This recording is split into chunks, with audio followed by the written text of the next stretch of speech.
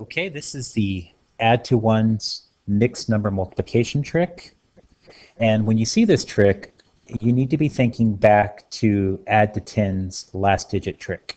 The way this is set up is, notice that these are the same number, 3 and 3, and it just so happens that when you add 3/4 plus 1/4, you end up with 1, which is very similar to 10, and that's why I said it's very similar to the add to tens trick.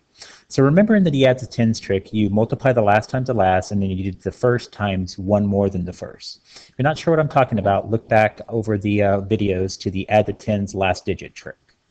So just like in that trick from earlier, your answer is going to have two parts.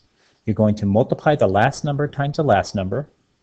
3/4 times 1/4 is 3/16.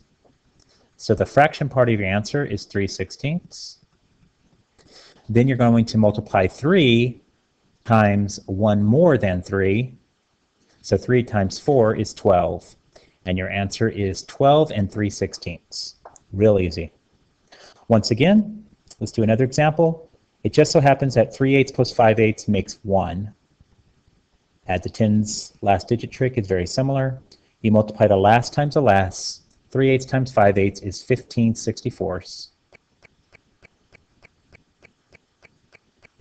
And then remember, you do the first times the first, but it's 1 more than the first. So it's 5 times 1 more than 5 is 6. 5 times 6 is 30.